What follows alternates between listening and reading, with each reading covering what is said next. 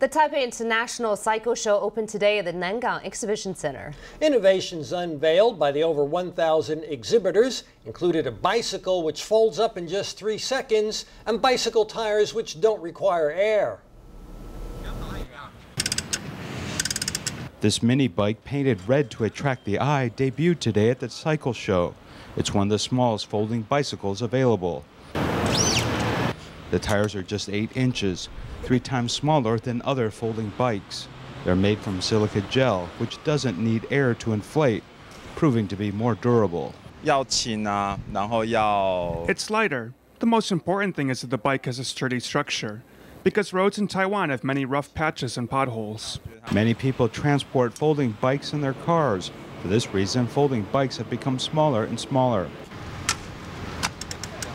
When this bicycle is folded, both tires come together.